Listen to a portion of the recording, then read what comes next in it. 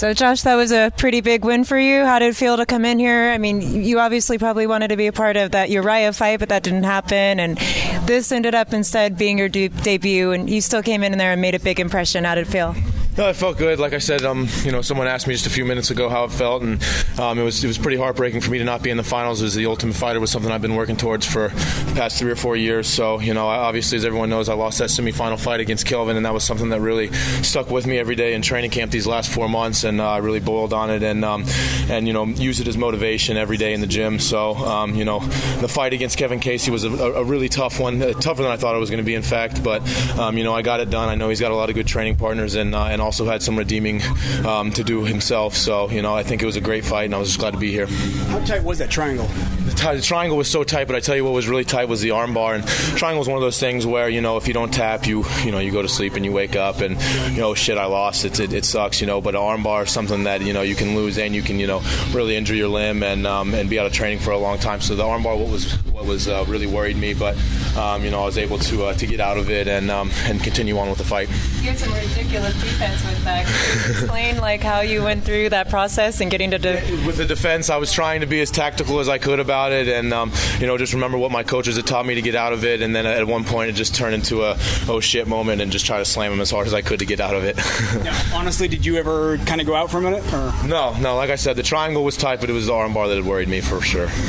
How's the arm feeling following that arm bar attempt? Oh, the arm's fine. The arm is fine.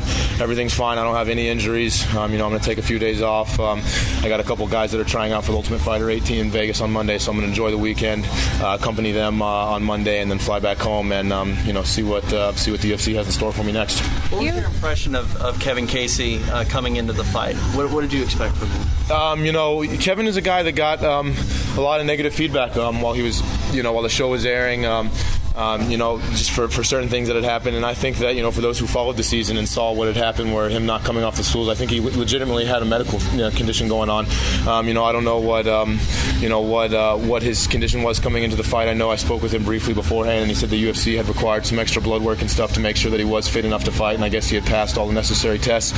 So, I think that I didn't dislike Kevin at all, whereas a lot of people had a bad impression of him. I didn't dislike him, but, I just had to take care of business tonight, and that's what that was. Josh, do you think you should win a submission defense bonus of the night? If they have those, Mike, I'd sure take it. I appreciate that.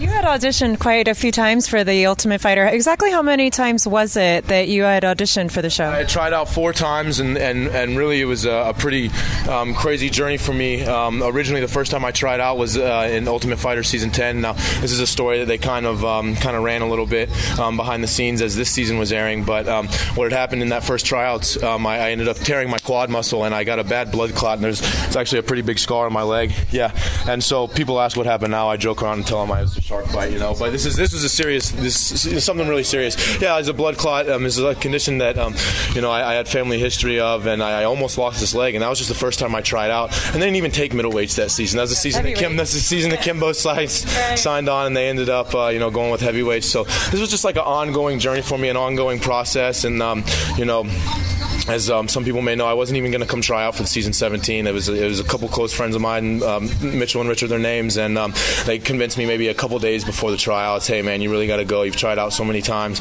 It'd be dumb to give up on your dream now. So it was kind of like a last minute, spur of the moment thing, and holy crap, I'm glad I did now.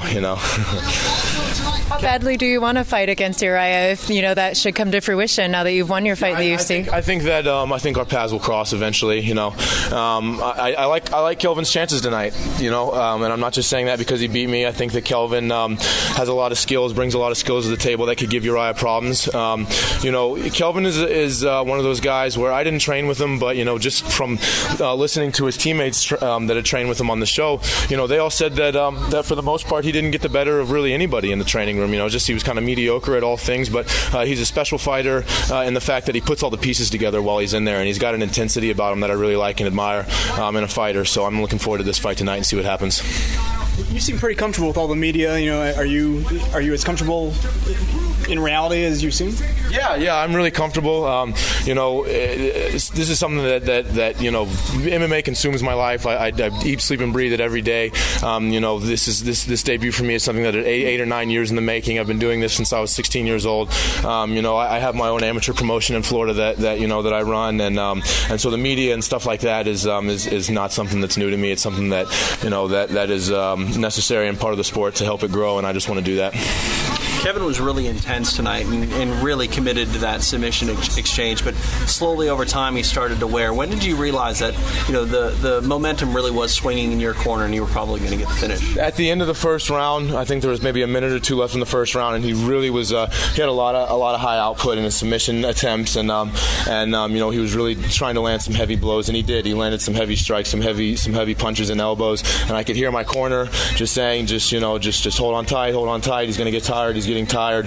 I kind of just listened and held on and let him land what he was going to land. I felt that he didn't have enough power to really stun me too much, and I knew that sooner or later he would get tired. And as soon as I was able to get up and get in the clinch, then it was something that I knew would really wear him down even more. You tried out for the Ultimate Fighter many seasons before, and now you're here and you're officially on the roster. Not even you're not going to get another fight due to the show. You're going to get a fight because you have a fight victory inside the UFC. What does that mean to you now to be a UFC fighter? It means a lot. It's everything. It's everything every MMA fighter should want. You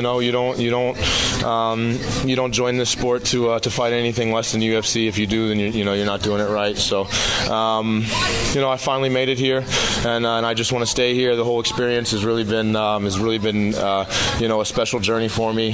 Just the whole thing. From Burt backstage to Bruce Buffer to all you guys here that are making it all possible and making the experience really something special for me.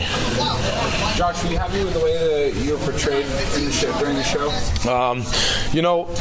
I've gotten this question a few times, and being a heel or whatever you guys want to call it, or however I'm portrayed on the show, I think I was portrayed negatively, and it's not an actor that's on those clips. That's me. It's me talking, and they showed what they choose to show. But the important thing to me is that I'm striking a nerve in the fans somehow, whether it be negatively or positively, as long as I'm invoking some emotion in them and that they're paying attention to me fighting. I'm fine with however the fans want to see me, as long as they're fans and they're watching me fight. Josh, what were your overall thoughts on John Jones as a coach this season? Jones was a good coach. Coming onto the show, I was actually a really big fan of Chael's. I kind of watched and studied Chael because I was intrigued by his showmanship and his promotional abilities. Was something that I thought was really cool and special. But Jones is obviously number 1 or number 2 pound for pound fighter in the world. He's my age. He's 25, 26, and he was still there. Almost every day. Making sure that his guys got better. Jones was a good coach, but who I was really impressed by was his assistant coaching staff. John Wood, Frank Mir, Ricky Lundell, and those guys, Bubba Jenkins. All those guys, really paid a lot of special attention to us and made sure that we were getting better every day for the short time that we were there. Do you have a prediction for the John Chael fight? I think John is going to win, obviously. One thing that really struck me about Chael was how freaking giant and huge he is. He was there training every single day with his team, while the show was being filmed, and that was something that I thought was cool. And, his reasoning behind that was, as long as he's training and doing the things that his team's doing every day, he knows how they were feeling, and he knows whether they're overtrained, undertrained. He's kind of in the, on the front lines with him, as he put it. So I thought that was a really cool and admirable thing that kind of made an impact on me when it comes to Chael. But by all means, I think John is going to win. Josh, does this victory feel any different than the ones in the house? Coming into the fight, I tried to envision it kind of just as another fight in the house. Kevin Casey is one of those guys where I could have had to fight him at any given time on the house, especially if he'd won that wild card fight and made it to the semis. But it does feel different. I had 30 or 40 of my closest friends and family from Florida come with me for this fight. And like I said, the whole experience, Burt, Bruce Buffer, all the guys, all the TVs and cameras, it's a little bit different than the show was. So no, it's not the same as having a victory on the show. It's something different altogether. Congratulations. Thank you, guys.